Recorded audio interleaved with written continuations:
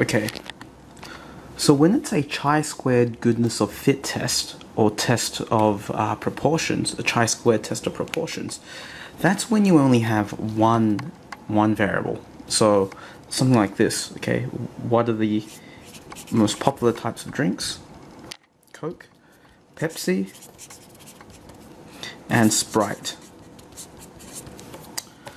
And suppose we hypothesize, we hypothesize that 20% of people drink Coke, 60% of people drink Pepsi, and the remaining 20% of people drink Sprite.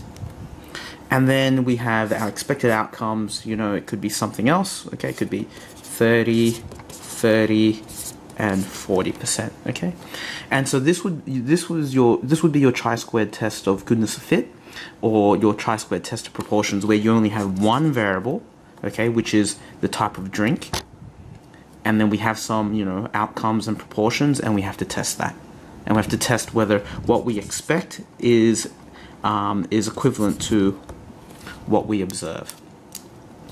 All right, now how is this different from a chi-squared test of independence or chi-squared test of a contingency table?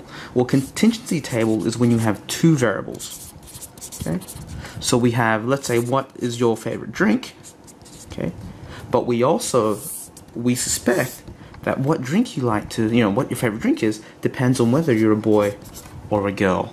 And so then we have all these proportions, and so we survey a whole bunch of people, and we have, you know, an outcome like this, something like that. We survey a whole bunch of people and all this. Okay, so this is a contingency table because we have two variables. We have what type of drinks you like to, you know, our respondents like to drink. We also have gender, whether you're a boy or a girl. So when you have two variables like this, this is a chi-squared test for independence, or your chi-squared test of a contingency table. So how you tell the difference is whether you have two variables, okay, in this case, or whether your question looks like this, where you only have one variable and you're testing the proportions of that one variable. Okay.